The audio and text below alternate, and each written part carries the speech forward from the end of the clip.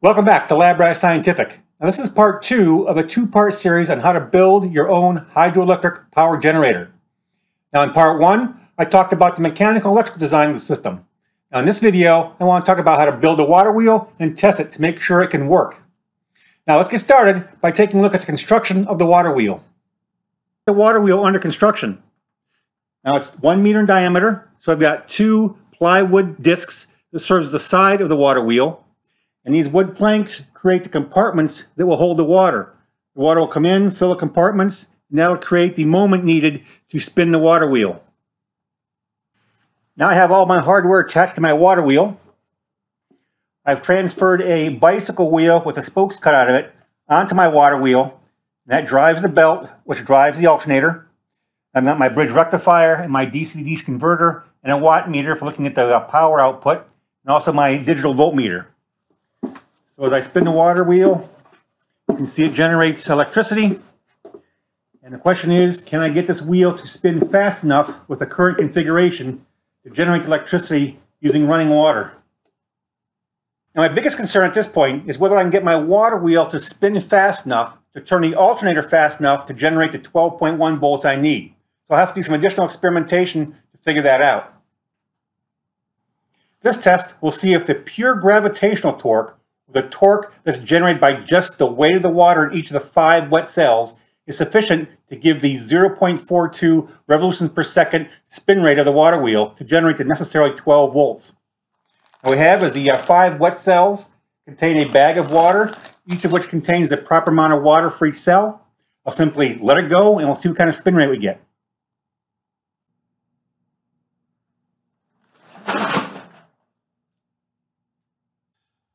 Now here are the results of the gravitational torque rotation tests. Now this data is obtained by looking at the wheel moving 1/2 revolution and 1 revolution and counting the number of video frames required. It took 1.3 seconds for the wheel to rotate 1/2 revolution. This gives a rotational rate of 0.38 revolutions per second. Now it took 2.4 seconds for the wheel to rotate 1 revolution. This gives a 0.42 revolutions per second rotation rate. In conclusion, the required rotation rate of 0.42 revolutions per second can be achieved solely by the gravitational torque. Now note, this is a conservative test since in reality additional compartments will fill with water as the wheel rotates, maintaining the torque level. The next question is, how much water does it take to get the water wheel to spin at the necessary velocity? Well, we can approximate the amount of flow rate we need as follows. If we assume the water wheel is spinning at 0.42 revolutions per second, as required to get to 12 volts DC, the time each compartment of the 15-compartment water wheel will be exposed to the water flow is estimated as follows. Here's our 0.42 revolutions per second. Multiply that by 15 compartments per revolution. This gives 6.3 compartments per second. The water supply exposure time is 1 compartment divided by 6.31 compartments per second, giving an exposure time of 0.16 seconds. So each compartment will only be exposed to the water flow for 0.16 seconds. So the required flow rate is the amount of water in the compartments, which is 2.3 liters, divided by 0.16 seconds, gives 14.4 liters per second. That's how much water must be flowing in order to fill up the compartments to rotate the wheel at 0.42 revolutions per second. Now I need to devise some sort of test to see if the approximated flow rate is actually sufficient to drive the water wheel. Now, unfortunately, I don't have access to a freely flowing stream to give me water to test my wheel, so I'm going to have to devise some sort of test. Now what I'm going to intend to do is use a 4-inch diameter or 10 centimeter diameter PVC pipe to make a flume to provide some water flow that I can control. Here's the water flume concept. I'm going to have a 4-inch diameter PVC pipe, or 10 centimeters in diameter. I'm going to fill it with water to a length of 2.5 meters. Now to remove the plug from the pipe, the water will flow in the wheel, causing it to spin. I'm going to be able to set the angle of this flume to various angles to give me the proper flow rate that I need to get the wheel to spin to the proper rotational velocity. Now here's a picture of the flume, simple PVC pipe. I've cut a hole here at the top to allow me to fill it with a bucket of water. I have a plug here at the end so I can release the water when I want it to come out. And again, I'll set the proper angle here to give me the desired flow rate of 14.4 liters per second. Now let's visualize what's going on inside the PVC pipe. Here's my pipe filled with water. Now I can think of the water as individual packets, represented by these rectangles, the green packet being the highest level of the water in the tube.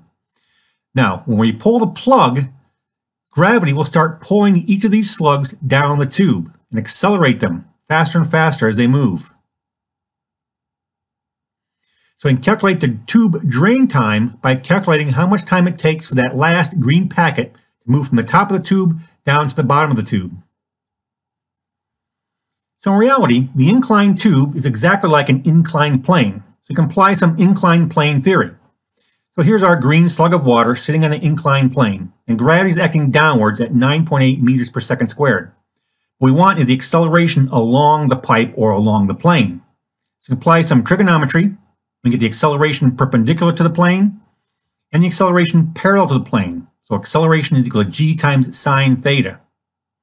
Now applying some basic calculus, we know that velocity is equal to acceleration times time, and the distance that slug moves is equal to 1/2 times acceleration times time squared. So for a 5-degree incline, acceleration is equal to 9.8 meters per second squared times sine of 5 degrees, which is equal to 0.85 meters per second squared. Now by applying some algebra to the distance equation, we can calculate how long it takes that slug to move down the incline. That's time is equal to the square root of 2 times the distance moved divided by the acceleration. If we look at some images of the water exiting the tube, we can see evidence that the water is actually accelerating over time. The top picture at time 1 shows the water shooting out a certain distance. The second picture, time 2, shows it shooting out a little bit further. At time 3, we see the water shooting out pretty far relative to time 1. This is evidence that the water is flowing faster and thus moving out further as it leaves the tube.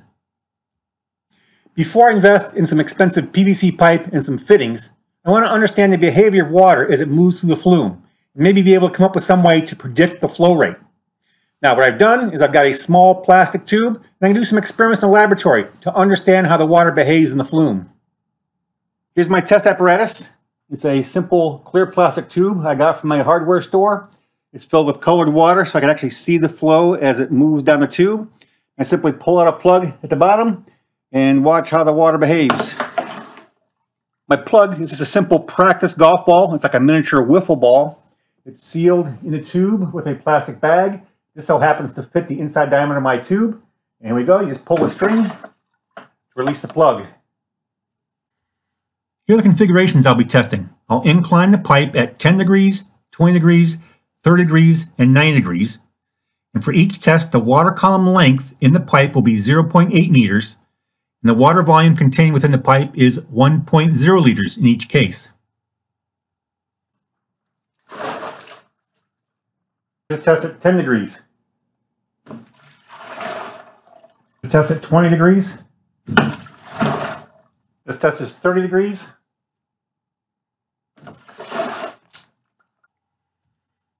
Here's the tabulated test results. For an incline of 10 degrees, it took 30 frames of video for the pipe to drain, and the video was at 30 frames per second. So that means the drain time was 1.0 seconds, and that gives an average flow rate of 1.0 liters per second. Now, the 20-degree incline had a flow rate of 1.4 liters per second, the 30-degree incline had 1.8 liters per second, and 90-degree vertical incline gave 3.0 liters per second. Now here's that data plotted on a graph, and the red dots represent approximated values for points I did not test for 40, 50, 60, 70, and 80 degrees. Now does this data make sense? Well, first let's look at a 10-degree incline. Here's the incline plane calculations. If I calculate the theoretical descent time, I get 0.97 seconds, and the actual water drain time was 1.0 seconds. Now for a vertical 90-degree incline, here's the acceleration, velocity, and distance equations. I get a theoretical descent time of 0.4 seconds and an actual water drain time of 0.4 seconds.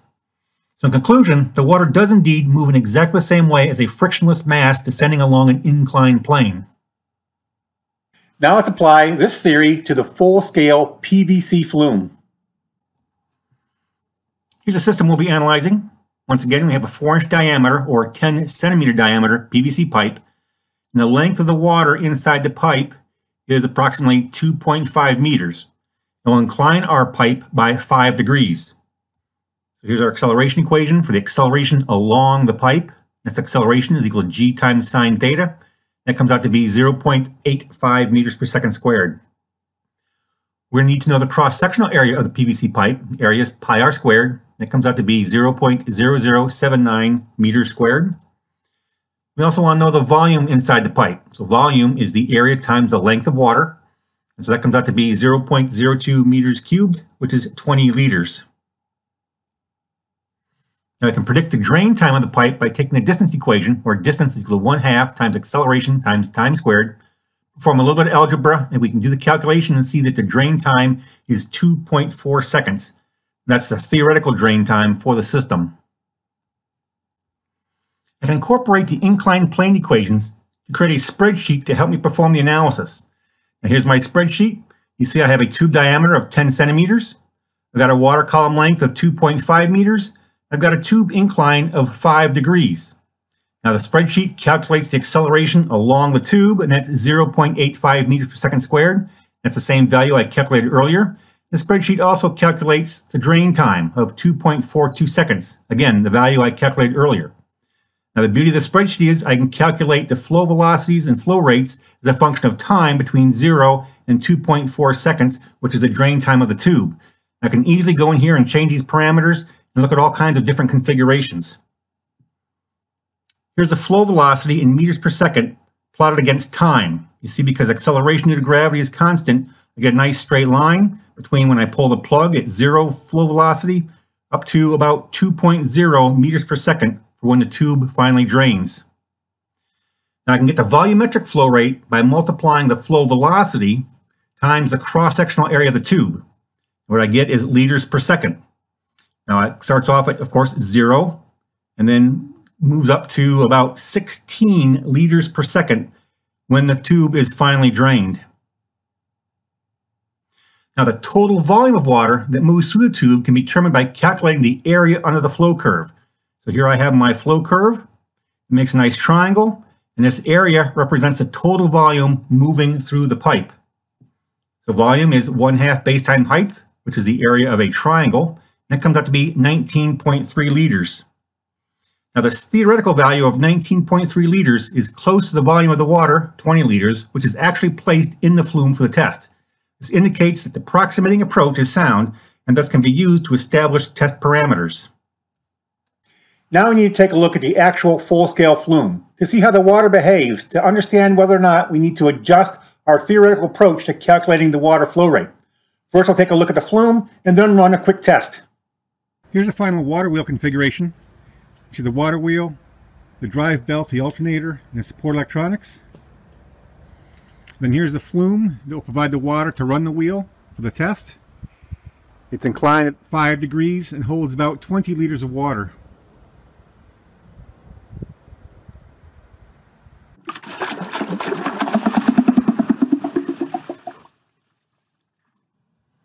Now some interesting observations can be made from that flume demonstration. First of all, the actual drain time, approximately 2.6 seconds, was pretty close to the theoretical drain time of 2.4 seconds. It's certainly close enough for our purposes.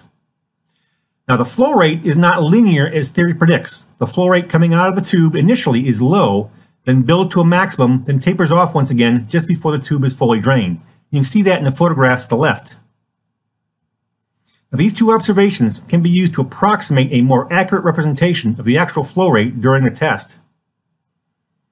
So the approximated actual flow rate, the gold curve, can be established by applying some engineering judgment. First of all, the drain time is accurate. And the areas under the curves, the total volumes, need to be the same. So the area under the gold parabola needs to be the same as the area under the blue straight line. The flow curve is symmetrical relative to the time with a maximum flow halfway through the draining process. So what I did was manually create the gold parabola, trying to match the area under the curve, so I got a consistent flow rate between the two. This results in an approximated maximum flow rate of 14 liters per second. So it's a little bit less than the theoretical flow rate. So the estimated flow rate required by earlier experimentation requires 14.4 liters per second. Now the maximum flow rate from the flume test comes up with approximately 14 liters per second. So in conclusion, the Flume, when inclined at 5 degrees with a water volume of 20 liters, it appears to be able to provide the flow rate for a short period of time, approximately half a second, is equivalent to the required flow rate to get the system to spin at the proper speed. Now let's get into the testing of the full-scale water wheel. Now the first thing we need to do is fill the Flume with 20 liters of water.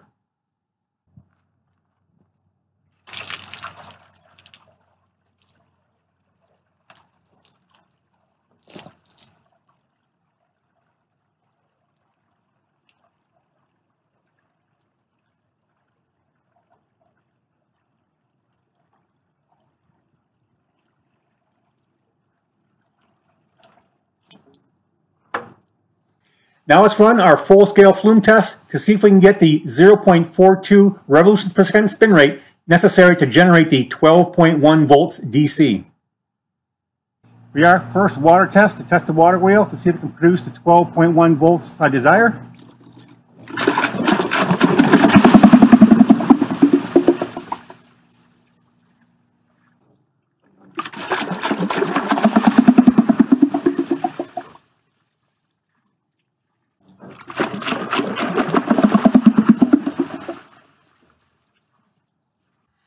And here's the final result of our full-scale water wheel test. Now we calculated the rotation rate of the water wheel by counting video frames once again. And the wheel achieved a rotation rate of approximately 0.5 revolutions per second. And this is greater than the 0.42 revolutions per second that's required to generate the necessary voltage. So that's certainly good. You can see from the voltmeter in the picture, we achieved 12.1 volts DC. So in conclusion, the system functions as designed. The water wheel achieved a velocity that was higher than expected. So what was the cause? Well, first of all, there's flow momentum. Recall earlier experiments that demonstrated that the gravitational torque is sufficient to spin the wheel at the required speed, or at least just barely. However, there's another force that comes into play. This force is caused by the velocity and mass of the water, or the momentum of the water, imparting momentum to the water wheel vanes. This is a lot like taking a hose and squirting a basketball. The stream of water will push the basketball across the ground. This additional force provides margin that ensures the wheel will spin as desired. And this force was not accounted for in the analysis. Newton's laws of motion also come into play. As the gravity and momentum forces are applied over time, the wheel's rotational velocity will increase. This comes from F equals ma. Now this will continue until the forces become balanced and a constant velocity is achieved. This is why the wheel achieved a higher rotational rate than our analysis predicted. Well, that wraps it up. And this was a pretty complex project. However, I did manage to build a system that should actually work and generate the 12 volts I need. Now, I must admit, this is the first time I've ever tried this, and so the system I have developed is pretty inefficient, and it's got some problems. For example, it's going to be kind of hard to find a stream that has a 1 meter water drop to run this particular wheel. However, I've got some insights, and I developed some tools that will help me design a more efficient system in the future. And maybe I'll even give a shot to building a more compact water turbine. Well, that's it for now. I hope to see you next time at LabRat Scientific.